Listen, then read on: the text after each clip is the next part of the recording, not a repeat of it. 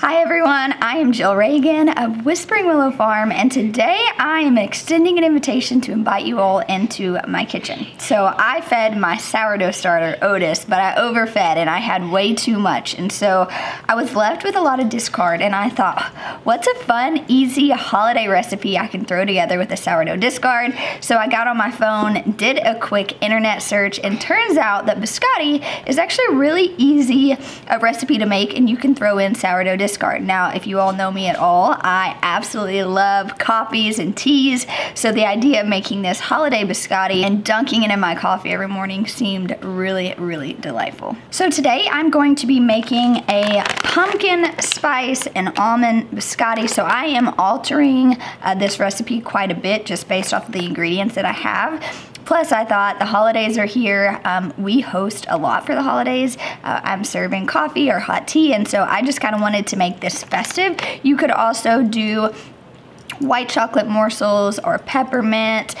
You could really kind of just play around with this. You could do cranberry, really make it holiday related and festive, but I would just say whatever you have on hand, play around with it. If you don't have any sort of chocolate morsels, omit it and just use the almonds. I think that that's probably just fine. So more than likely, everything you need for this recipe, you probably already have in your cabinet or your pantry. So chocolate chips, if you're using them, your raw almonds, we're gonna be roasting these in a minute. You need some brown sugar, a couple eggs, some vanilla extract. You could also use any other sort of extract if you maybe didn't have those chocolate morsels and you wanted to do holiday flavor. You could add in a peppermint or maybe an almond extract. We have got some oil here. We're gonna be using an all-purpose flour. And then of course, the main star of the event is your sourdough discard.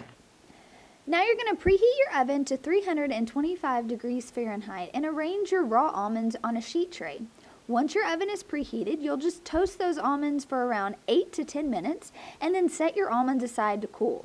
Once they're cool and easy to touch, just give them a rough chop and set them aside for later in the recipe. So while you have your almonds baking in the oven, it's a great opportunity to start mixing together all of your other ingredients. So I am doing a variation of Farmhouse on Boone's recipe. I omitted a few things she had in hers. I'm adding a few of my own things, and that's kind of what I like to do. I like to find a basic recipe and then kind of tweak and alter it towards my own taste buds. So I encourage you guys to do this as well.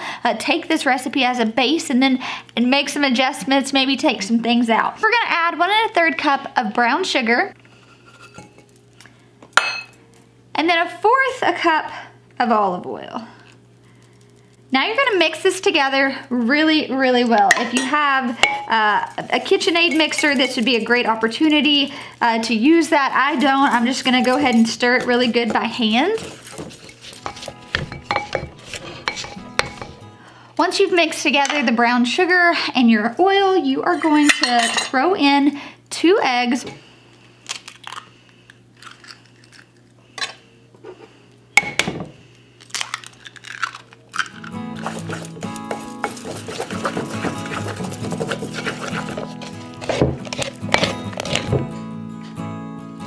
Up next, we will add our vanilla extract. This is going to be 1/4 teaspoon.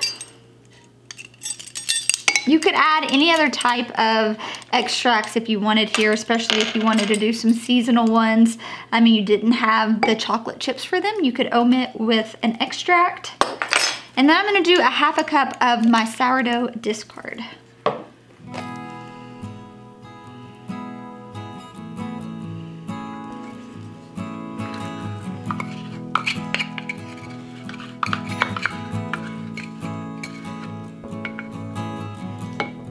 Go ahead and mix that well.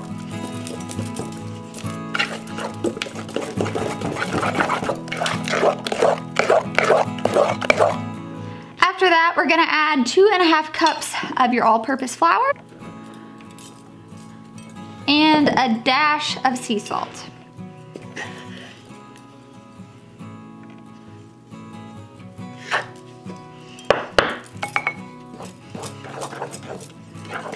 I'm also gonna add around 8 ounces of the chocolate chip. Now you can completely omit the chocolate chip out if you don't want. So I'm gonna be adding the almonds in as well, roughly chopped. I've got the pumpkin spice flavor. You could do, like I'd mentioned, the peppermint, a dark chocolate. You could add cranberries. Whatever you plan on adding as you're filling though, now's the time that you want to toss it in.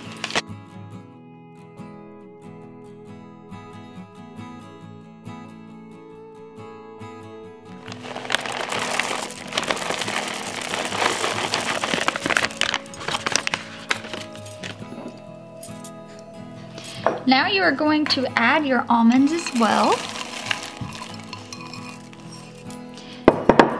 I'm gonna take my hands and just mix this really well.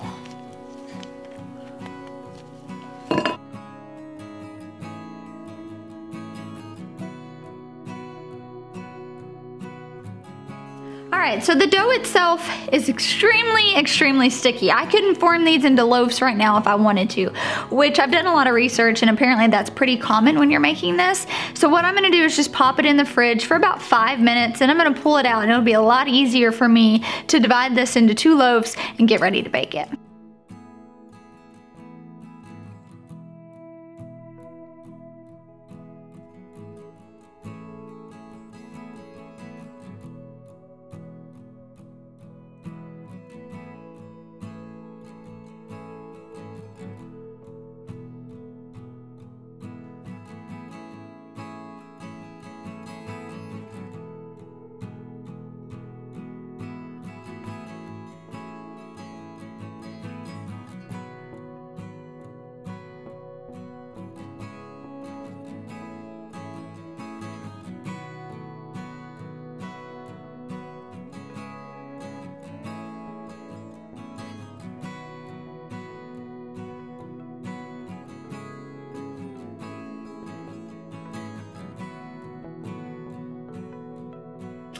Now we are going to take this and place it in the fridge for about 30 minutes to chill.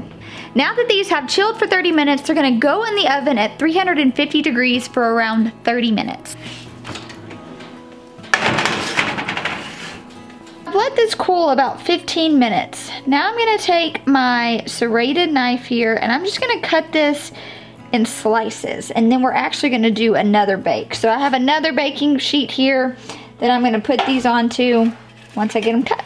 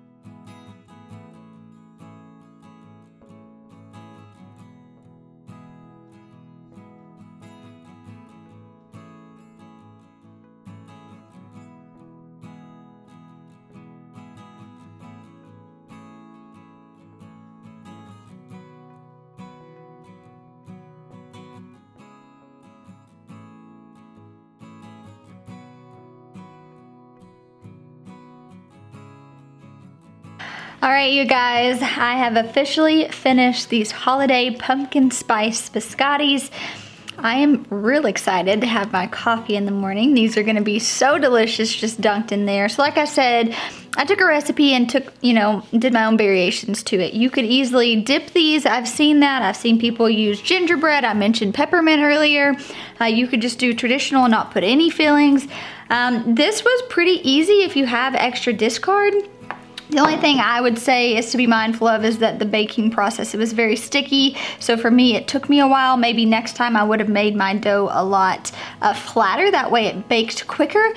But other than that, I think this is gonna be a great garnish to my lattes in the morning. I know that we are really excited. So if you're looking for a holiday dessert, you serve a lot of coffee, you've got family or friends over, I think you should definitely add this one to the list. So I will find the link to the recipe that I modified and it will be down in the description below. But thank you all for hanging out with me in the kitchen today. I'll talk to you soon.